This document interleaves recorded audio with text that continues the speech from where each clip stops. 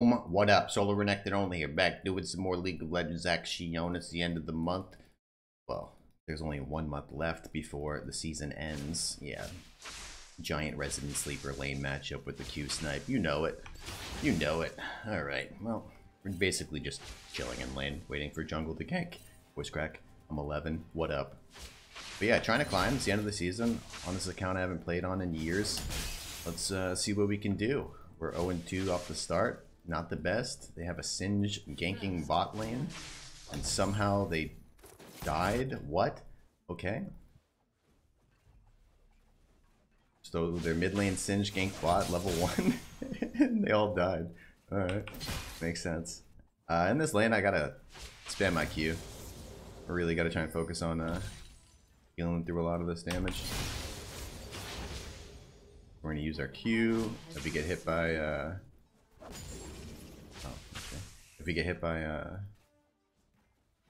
any damage, I want to heal it up. Give time for my Doran shield to heal me up as well. Yeah, overall it's going to be a ridiculously patient, cautious, sitting back, healing through. Walk away, taking no damage here. It's always free for jungle though, because it's going to be perma extended. He's got no words right now. But he does listen to the streams. Let's see.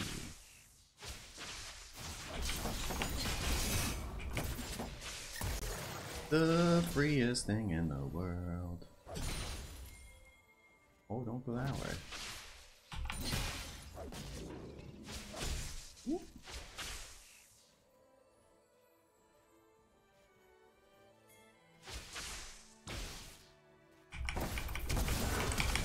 How do you know? How do you know? Dude, press E again, you goofball. We ain't gonna finish that now. Ooh, we almost finished it. I had nothing left. What was I gonna do? I have no way of gap closing to him. What did you want me to do? Alright.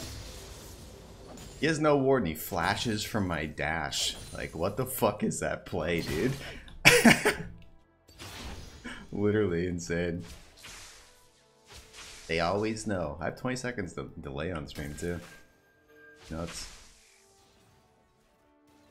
Why didn't he flash away from the dash that I did last time? Why is this dash more deadly? Change, bro.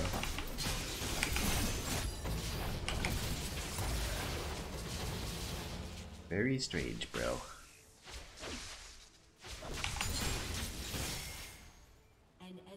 Okay. Not the most fun lane.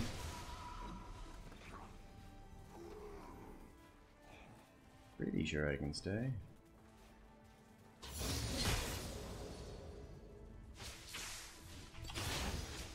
His jungler's on the other side of the map, so. Cool. Not a freeze, buddy. Have fun with that. Have fun with that. The wave hard shoves back to me. It's only 3 extra minions. You need 4 at that point in the wave, otherwise it hard shoves back. Takes an extra wave to bounce, that's all. A solid back timing for me. Get a ward. The dead ward orb thing where you placed yours. Did he? Ah. When did he place it? Alright, my bad. I take it all back. I never saw him walk down though. I guess I'm just blind. He kind of overstayed here. It'd be okay if his jungle helps. Ooh, pain. This sets up a play where you could get dove here by me. Well, me plus jungle. I don't really think I can do it by myself. It'd be close.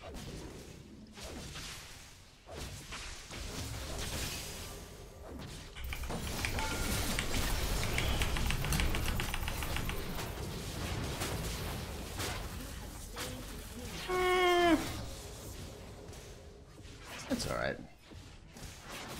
I should have taken another step before I auto-attacked.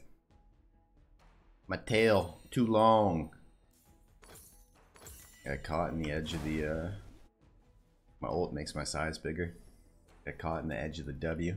I don't get stunned there. I get the Q, he dies, he gets way less damage off. I have another dash out. Although I still think I'm probably dead to this guy, though. I don't know. If I go 1 for 1 and I force their jungler top, I feel like it's probably a win. Because we should be doing a lot of stuff on the other side of the map. And right now, their mid lane is 4 CS. He's been doing this like perma-roam strat. So. And if they don't get a bunch of kills here, it's... no. It's going to be quite good for us.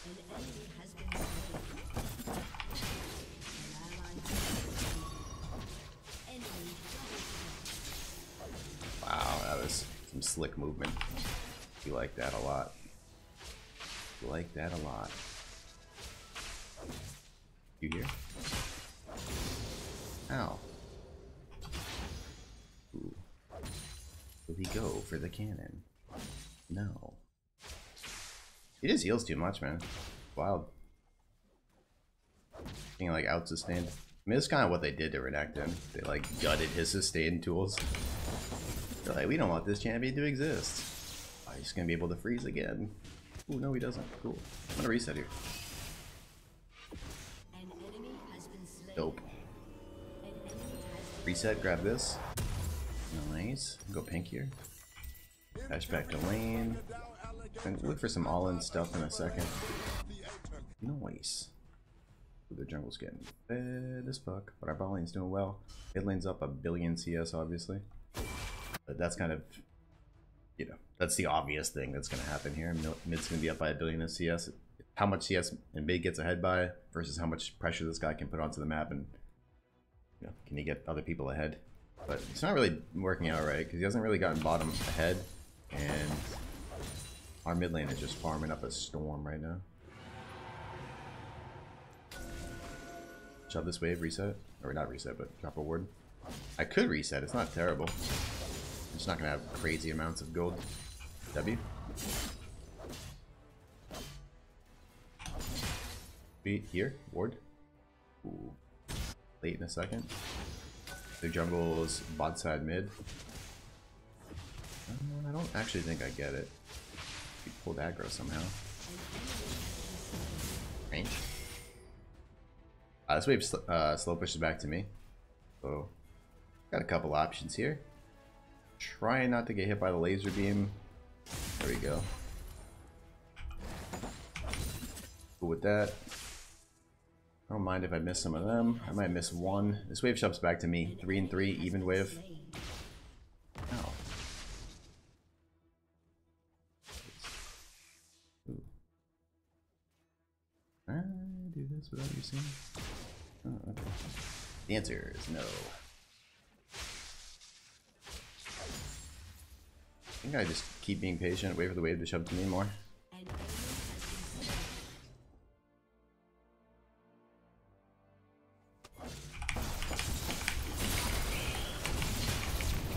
All I gotta do is wait, be patient. How the fuck you still get caught, bro? There you go. No need to flash, just wait, be patient. All I have to do is start the fight as my jungler, or not my jungler, sorry. Yeah. As my support crosses into the ward. Now obviously it's pink, so it doesn't matter, but if that's a regular ward, oh. Bro.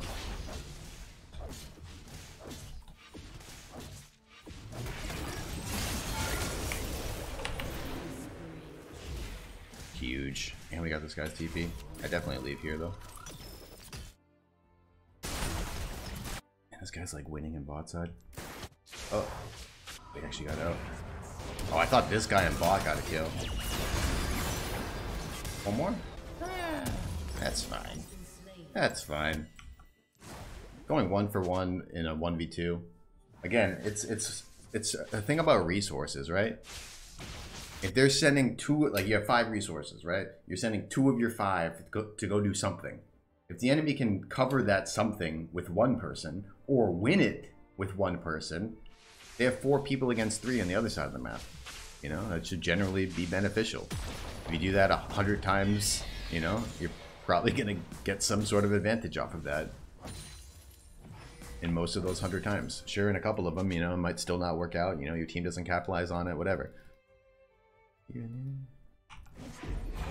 feel like I should have been more aggressive and tried to go and stop his back somewhere.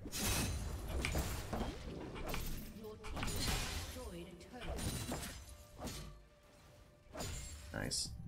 Only down 1 CS. About to get a plate here. They have 2 mid, including their jungle. Oh yeah.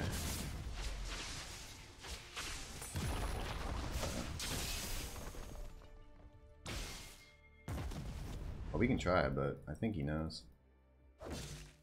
Ooh, maybe not.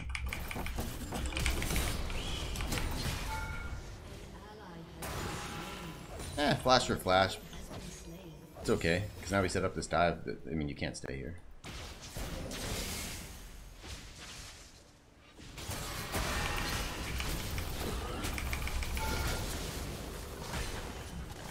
Cool. I mean, we saw the jungler bot side mid. Like, how do you stay here? You just can't. You simply can't. It's just an overestimation of the damage output the guy can do, or the ability to survive there. You have too much health, man. Renekton dives are insane. You add an Udyr that's tanky, like, come on. You're not surviving that. I just want to get as much as I can here, because the guy has no teleport, because he used it last time.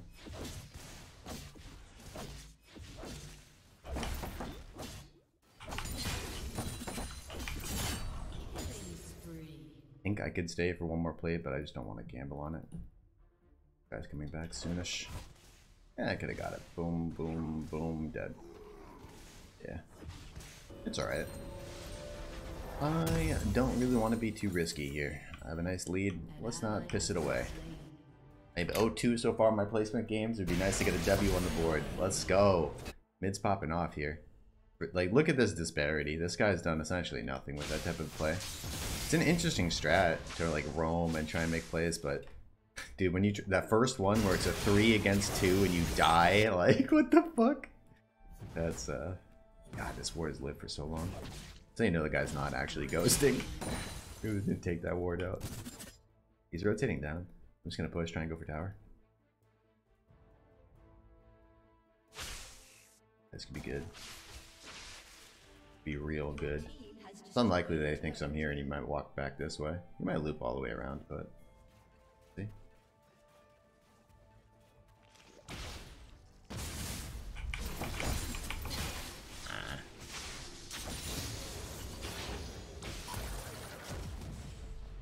What universe did that hit me? Dumb as shit. We always want to leave the minion up like this because we can get double dashes through it.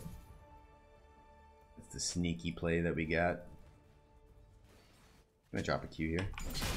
Anytime when I'm at like 45, 50, or not 50, sorry, like anything slightly under, mainly in the 40s.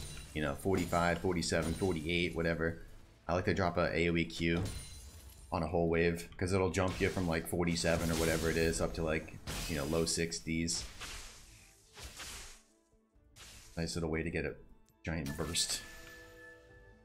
Or fury generation. Then you also get a heal without, you know, wasting the fury. Because if I auto and then use the Q, then I waste the fury, right? I'm just nervous that somebody's up on top side. We saw people moving up here, so pretty informed on what's going on here. Yeah. Oh, am I supposed to walk into that? One Q and you're dead, baby. Bye. Ooh.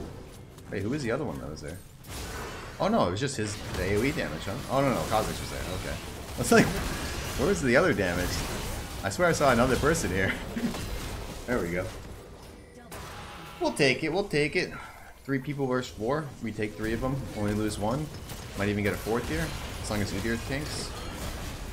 Oh yeah. Bro. Tanky. Oh my god. Noise.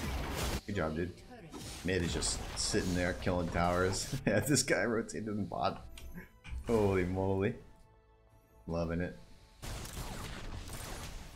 Might actually get that. Oh, just kidding. Thought I saw a cannon for some reason. Probably not too much gonna happen to the bot side. I mean, we can try and surround this guy, but You really want to chase a one-kill Singe all over the map? I don't. Well, it's about, like, you know, the value of spending your time doing something.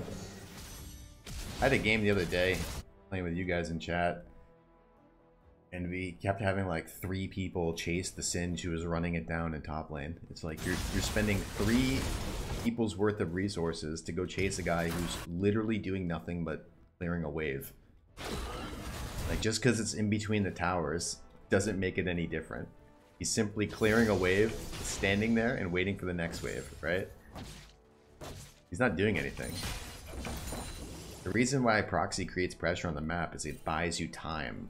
You can go proxy, and then it's going to be 45 seconds before the next wave even reaches the middle of the lane. That gives you 45 seconds to a minute to go do whatever you want without missing any CS. That's the value of the proxy. Because with that minute of free time, you can go create pressure elsewhere. So you're getting all your farm while you're doing other stuff. That's lovely. You can just walk away here. I'll turn with R in a second.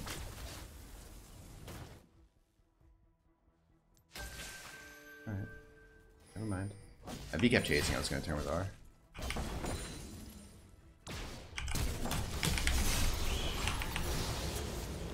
Whew.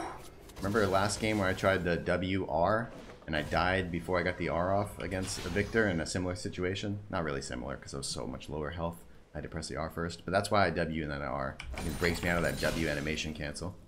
Or the W animation time. Get to cancel out of it with our R, get our R off during that same time. Because your R normally has a cast time, normally has a animation itself, but you stack them up together. So you get your R animation happening while you're doing that W. This is what you're supposed to do. Offsides. This is what you're supposed to do at towers that you can't defend. You just gotta respect it and back out.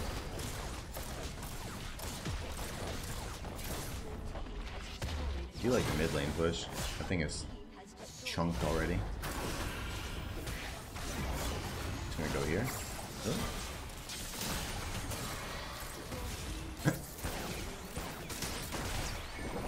Oh, we have Rift. You can go for an end. It's the hook. Done. Oh my god, I haven't CC'd for a minute and a half, I swear to god. Hide behind them. I feel like right here, if Singe actually rotated, this could be so good for them. It's just annoying when people play stupid strategies that are like, you know, whatever. Like, you can do that strategy and it can work, but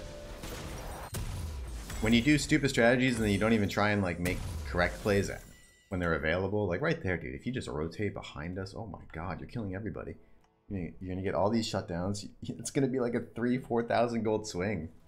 But instead he takes a tower in bot lane. It's like, alright, I mean, I guess you got a bounty tower, that's good. It's just weird. I'd be annoyed if I was on their team. It's one thing to play unconventionally, but it's like, you still gotta have some sort of strategy that you're working towards.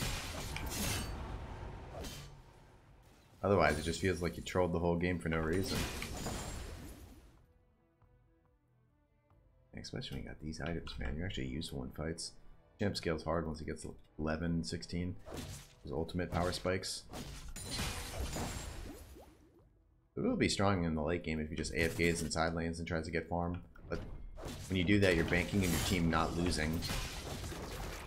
It's kind of hard because they're really far behind. Try and put pressure on this side of the map. You can get that for free. Nice. I just gotta make sure I don't die here. If they're coming for me, they're probably not going for Baron, so people might be in this area. So we gotta play around. Ooh.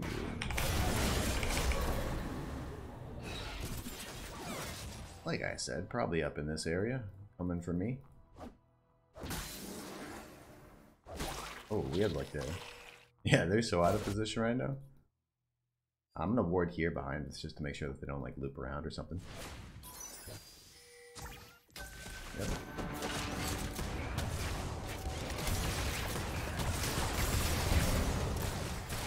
Oh my god. Destroyed. We have Prowler's Claw up. Don't be mean. Kha'Zix running for his life. Hit the hook. Hit the hook. Oh, he did it! Let's go. Get him, baby. Oh my god, okay. Bam! We'll take it, baby. GG. They had like this early game roaming strategy that just did not work out. It kind of backfired. They tried to make that gank happen in bot, but they died 3 people against 2. Our bot lane gets a kill. We ended up giving a kill back a little bit later on, but at that point, this mid laner he's gonna get such an advantage. You're against nobody. You just perma shove into tower, take all the plates, and then do stuff, you know? And if your opponent that's roaming like crazy isn't getting enough value to compensate for all the EXP missed in mid lane. Like the thing with these roam strats is you probably want to get the EXP in mid and then go do the roam. But you need to be somewhat efficient with it, because if you just perma roam, you're putting all your eggs in that basket. You're going to be super behind in levels, gold, EXP, everything, you know, and you're just going to provide not much value in the mid to late game. So unless you're, you know, unless you're making huge plays in bot lane and every time you go down there you get a kill, you know, or 2. You know, it's not a big enough lead to win the game. Like, you got to get your farm and then go do that. That's the power of the proxy in top lane. You proxy, you get a minute of free time. You run, invade the jungle. You run, you gank behind mid lane, whatever. So 3rd game in, we are 1-2 right now. Not bad, not bad. What did we end up? 56 LP. Yeah, I'll take that. That's a juicy one. If I can get into like plat and the rest of these, I'd be very happy, because I don't want to play the plat promo. Anyways, GG well played. Thanks for watching. Make sure to tune in next time and follow the journey. Peace.